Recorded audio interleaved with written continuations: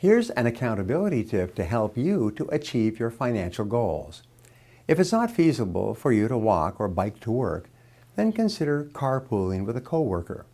With the price of gasoline on the rise, trading off a carpool could save you 50% on gas expenses. Not to mention you'll be helping to cut back on the wear and tear on your own vehicle. Make an effort to ask around the office and find out who lives in your area.